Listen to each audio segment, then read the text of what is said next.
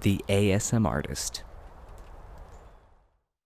What's going on, guys? Welcome back to another video. It is I, the ASMARtist, back. I don't know why I presented myself as if I were a magician, but this time I did. It's because I have a smoke machine behind me, and it just takes a second. Don't worry. There's already a little bit of haze that'll rise up behind me. Hopefully you'll be able to see that.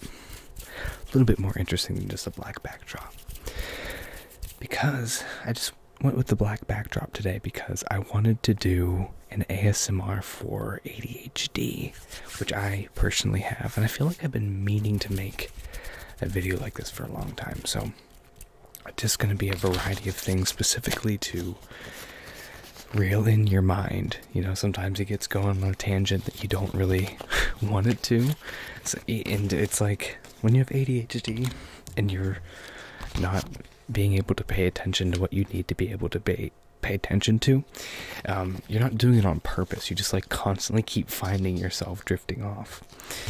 Just like that distracted me, the smoke machine making a sound real quick. So for whatever reason, ASMR is just one of those things that helps out and is able to, I'm able to just listen to it instead of like music is really distracting to me if I'm like trying to study or write an essay or something. But ASMR, I'm able to completely not focus on it and get whatever I'm trying to do, get it done.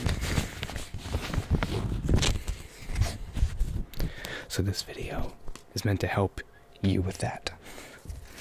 I have to move the microphone down here a little bit so I can get more evenly in both ears. I figured out I'm never able to get this to sound the way I want it to.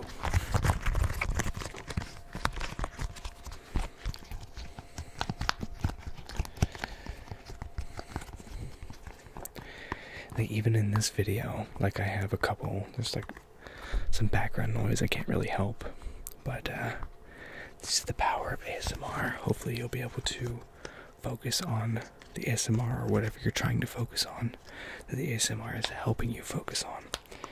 And I'll just continue speaking nonsense that you can continue to ignore. And I can pop all these through.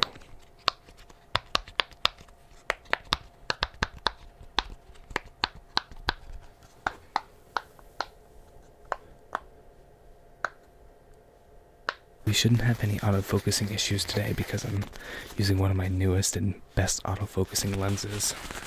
That looks so cool. And I had this lens stopped down to f5.6, so everything should be in focus, but it doesn't really matter because I have this lovely black backdrop. So I'm not trying to separate myself from the background by using a wide aperture. So I have like really bright lights today, unlike what I usually have, so I can have a deeper depth of field and it's not going to focus between me and the microphone. There's not a lot of options for the camera to focus on in this scene, so it should get it right. But the little pillow here makes good sounds. Uh-oh. This is the problem that happens when you do too much smoke in the smoke machine. It gets out in front of me, it gets between me and the camera. And then I don't look sharp anymore, I look all hazy. Just want that behind me, and maybe I went a little too overboard. As long as it doesn't get up in the fire alarm.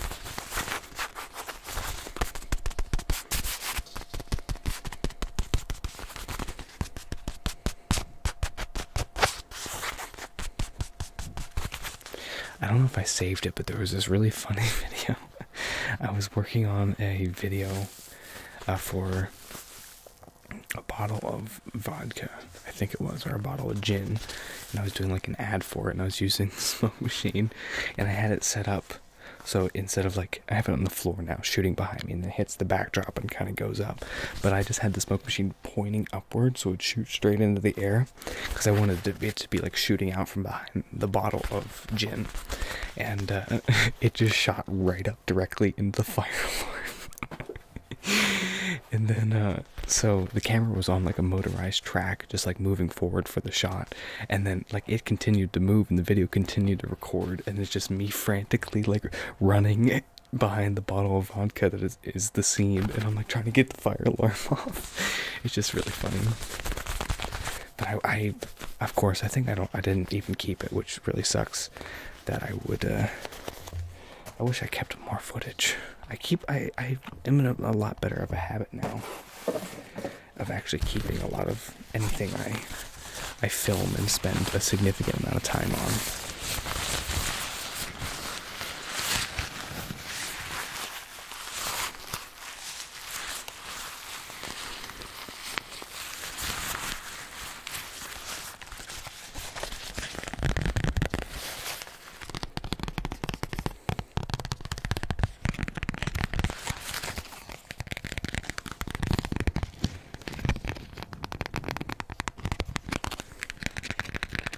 Sorry, it's been a while since I've recorded a video.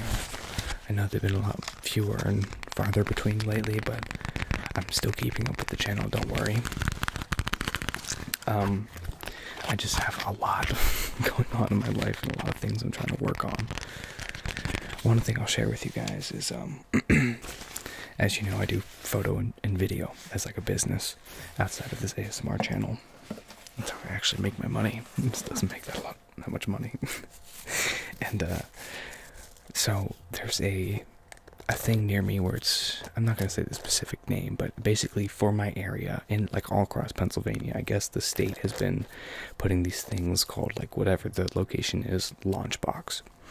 And basically what they are is a way through a selection process where the government is giving out grant money to small businesses trying to do something. So this is affiliated with my college specifically, and so I'm gonna like pitch my business and try to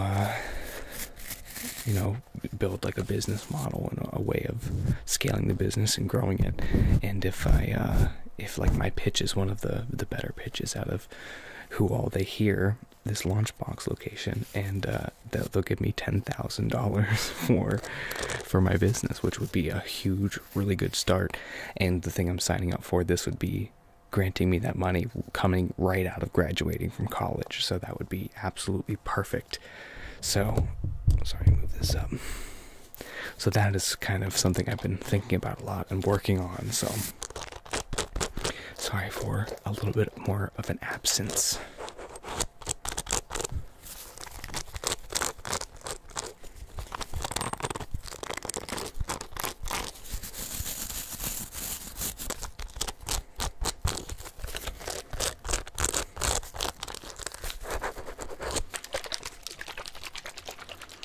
One more thing of fog.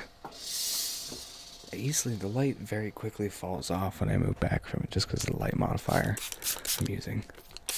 But this was the part of the inspiration for getting this smoke machine, which that looks so cool when it's initially like coming up there. By the way, I'm working on my website. By the time the next video comes out, I'll probably have it done, but I did a really cool photo using the smoke machine to be the landing photo for my website, the landing page photo. So I'll share that with you guys whenever it's ready. And that website will have like my professional portfolio of photography and videography stuff that I do and have done, so you can see the best of my work if that's something you want to see. In the works, coming very soon.